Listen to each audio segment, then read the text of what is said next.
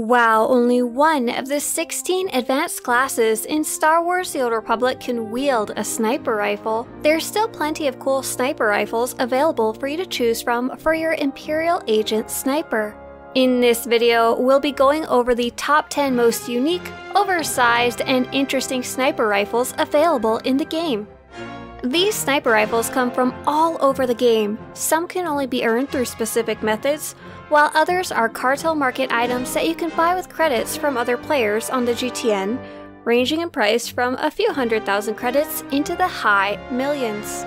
Number 10. The Bowcaster. While technically not a sniper rifle at all, there are 4 different bowcasters available in the game that can be wielded by characters who would normally wield a sniper rifle. Due to their uniqueness, these bowcasters are quite difficult to get. You can't simply buy them on the GTN or the Cartel Market. There's 2 different ways to get these, so let's go over all 4. The first is called the Assassin's Touch, and it has a gray color with aqua highlights. It is quite expensive and comes from the special event ambassador vendor located in the Cartel Bazaar section of the fleet, and it costs a combination of 3 different currencies from 3 different events. So the Assassin's Touch costs 17 Rat Gold DNA canisters from the Rat Gold event, plus 14 completed bounty contract currencies from the bounty event, and 11 gray Helix components from the Gree event.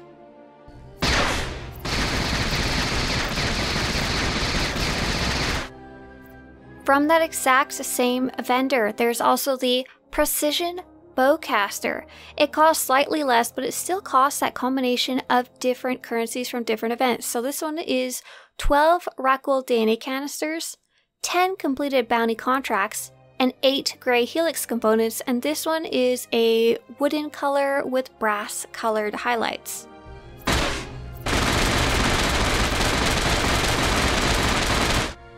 Now, if you've done the Bounty Week event quite a few times, but you haven't done the other events, this one might be a good option for you. This one looks exactly the same as the last one, but is called the Elite Assassin's Bowcaster. It requires 38 completed bounty contract tokens, but it does require the hero rank with the bounty reputation ranks.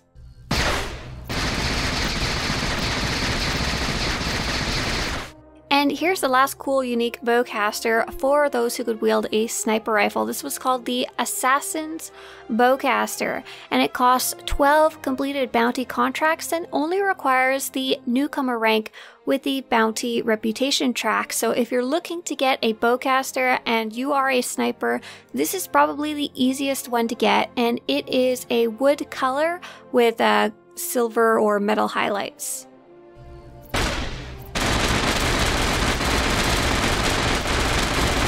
Now that we've got that kind of strange one out of the way, let's jump into the true list of sniper rifles. But it doesn't mean they're going to be the traditional sniper rifle that you'd usually think of. Number 9 is the Furious Gladiator Sniper Rifle, just for being so unique and so large. So this big, huge sniper rifle actually has a glowing red axe at the end of the barrel, and it has a special animation. It has a bit of smoke floating away from it, much like the other Furious weapons in the set. So especially if you're running a sniper who's maybe more similar to a Mandalorian, who's a little more rough, who likes to go out in the desert and isn't necessarily a part of the Imperial Agent storyline, the Furious Gladiator Sniper Rifle is really cool and has a lot of really nice details and even looks really good close up compared to many of the older sniper rifles in the game.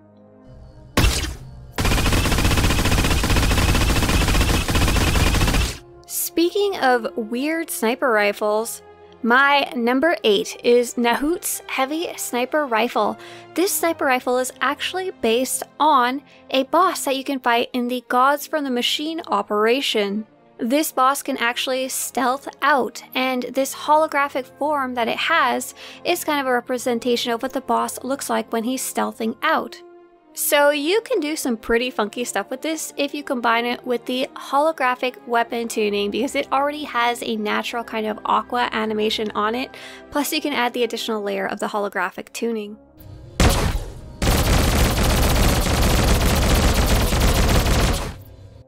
So for number 7, I couldn't quite choose out of these two very unique sniper rifles, so I decided to narrow it down to the Reputation Sniper Rifles. So the first one I wanted to show off in this category is the Outbreak Response Sniper Rifle, and it requires hero rank and 6 Rakghoul DNA canisters from the Rakghoul event. So this one you would have to earn over time, and it's just huge. It's this huge green sniper rifle. If you're looking for something green or looking for something very oversized, this is a very fun weapon to pick.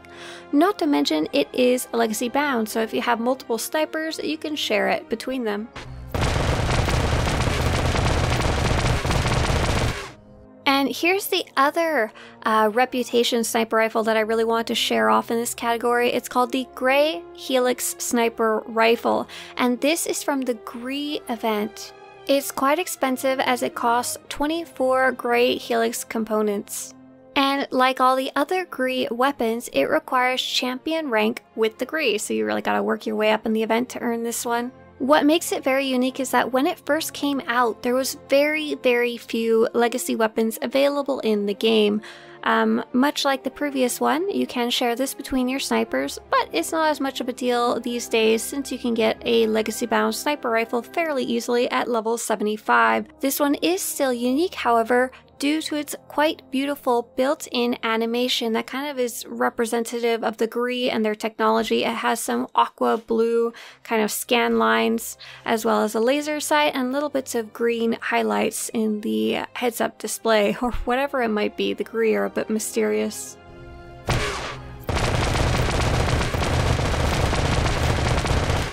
If you like the kind of odd, smooth, slick shape of this sniper rifle, but you're looking for something a little simpler without all the animations, or you're looking for something very easy and inexpensive to get, the Scout's sniper rifle is a very easy pick, and you can get this from the adaptive vendor in the supplies section of the Imperial fleet, and it only costs a few thousand credits.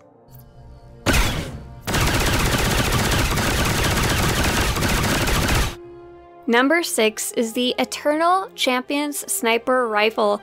I really like the shape and the very subtle animation of this one. So this is from the Eternal Championship, and it costs 6 of the Eternal Championship currency. And if you want to learn how to run this, it's something that happens in the later expansions that you can rerun to earn this currency.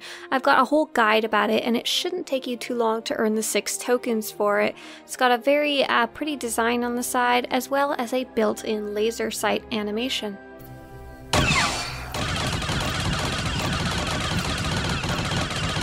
Number 5, the Trimantium Sniper Rifle. I love this one just because it's probably the longest sniper rifle in the entire game. So this one is very much pirate themed. So to craft this sniper rifle yourself, you would need the schematic Trimantium Sniper Rifle item. Pretty easy to pick this up on the GTN most of the time. It will require crafting level 470 in arms tech, and the materials are not too expensive to get, or you can find someone who's already crafted it and is selling it straight on the GTN. It's a very ornate, detailed, very beautiful looking kind of sniper rifle, as if it's been passed down for a couple of generations. Someone really loved this one, and you may have a similar silver version that you picked up if you were playing a sniper while you were playing the Shadow of Revan expansion on the planet of Rishi.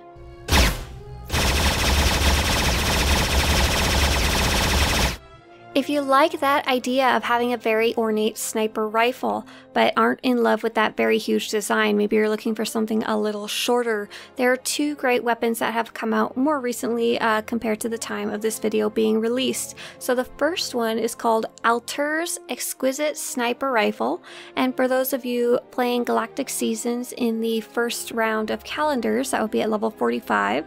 Or if you're watching this video later, you'll be able to likely get it from the Galactic Seasons vendor.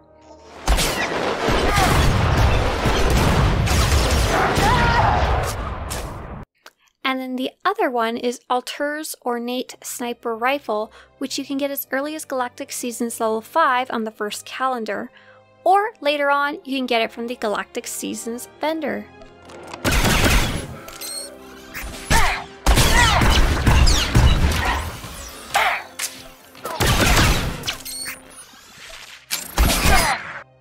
If you like those handcrafted kind of looking sniper rifles, you're going to love the next one. Number 4, the wooden sniper rifle. I've got a whole bunch in that category. So the first one I want to show you, and one of my personal favorites, is the custom built sniper rifle. So this is another crafted sniper rifle where you can get the schematic, usually pretty easy to find it, on the GTN. Or of course you can buy the sniper rifle straight from another player who can craft it. This one only requires Armstech crafting rank 100 to craft, and it just uses super cheap materials to craft, so the only hard part is finding someone who's selling the schematic or who has already crafted one.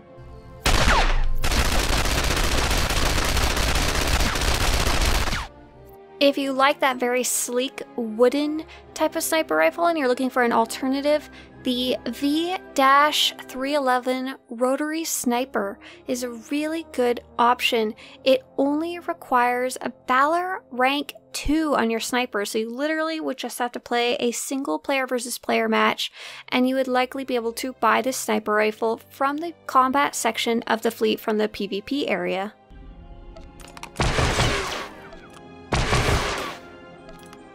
And if the wooden part of the sniper rifle is something you love and would really like to see more of, the BL-28 sniper rifle is a Cartel Market sniper rifle, but it has a very, very beautiful polished texture for its wooden sections.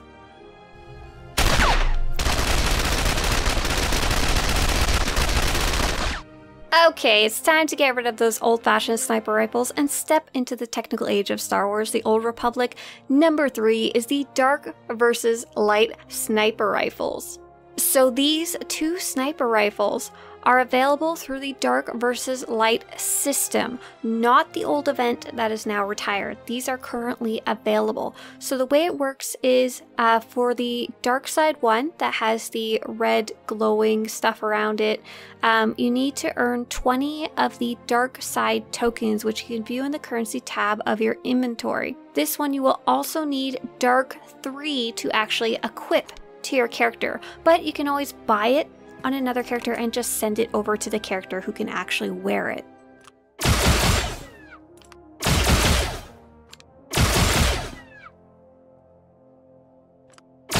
The light side one with a blue glowing animation built in, the Righteous Harbinger sniper rifle, is very similar. It requires 20 light side tokens, and the character who's actually equipping it will require light 3.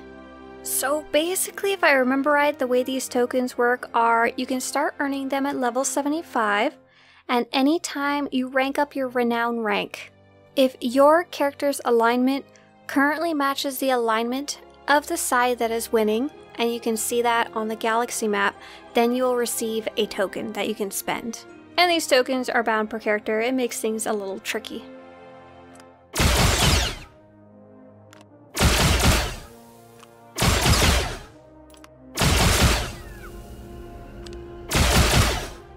Number 2, the classic sniper rifle. If you're a sniper, especially if you're playing them as a true Imperial agent, you're probably looking for something fairly simple, a big ol' long tube that you can use to shoot something far away. I've got a bunch of different inexpensive and very simplistic options to show you in this category. The first, and one of my favorites because it's kind of obscure and very easy to get, is the X-115 Military Ripper, and you can get this on Tatooine on the Imperial side from a vendor. They're on the main city of Tatooine where you land. They're going to kind of be up some stairs far away from where you come in the spaceport. This one costs a whopping 11,000 credits, and you can get it as early as level 28, and it has a quite unique, sleek look.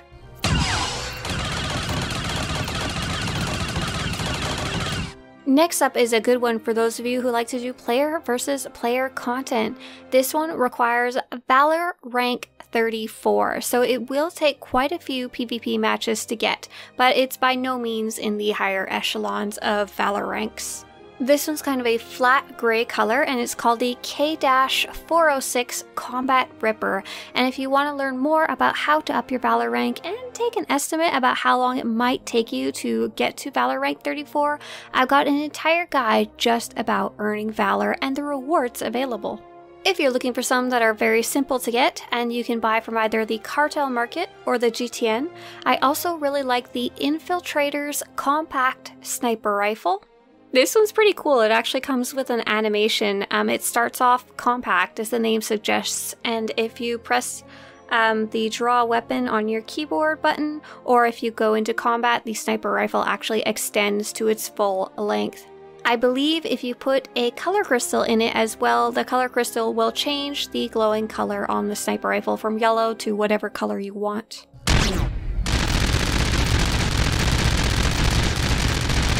And another cool, simple Cartel Market sniper rifle option is the Firestorm HZ-77 sniper rifle. No animation, I just like the details on it, like the wrapping.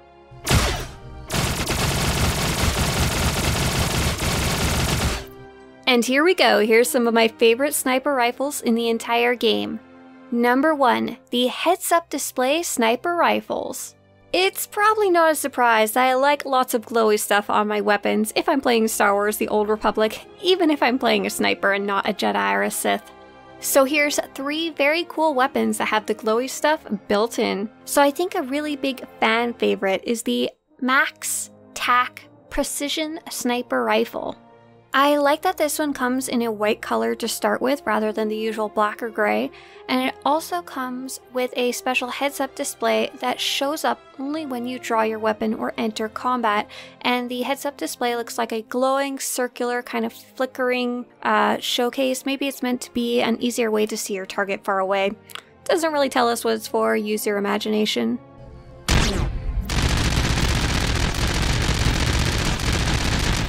This is another heads-up display one that I really like as well. This is the TAC HUD Heavy Sniper Rifle, and this one is the classic black color. It looks like a really normal sniper rifle, futuristic one, and it has a kind of blue holographic display as well, but it's a square with like a vortex in the middle, almost a targeting device of some sort.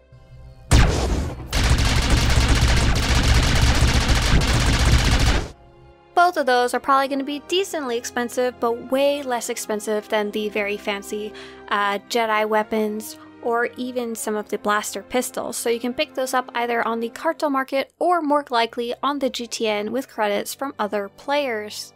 And before I let you go, I'm going to show you one more really cool heads-up display sniper rifle, and this is for all of you who really like the huge, ridiculous sci-fi weapons, or maybe you just like the color purple.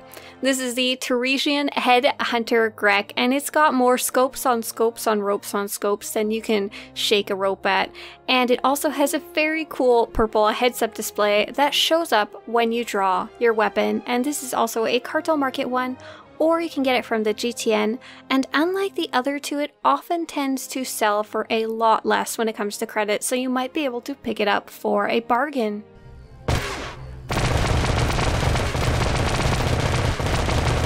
I hope you enjoyed this big showcase of some of the most interesting sniper rifles in Star Wars: The Old Republic, and maybe it helped you find something that you might want to use on your own sniper in the game. If you'd like to have similar videos about Star Wars: The Old Republic show up on your YouTube homepage, subscribe to this channel.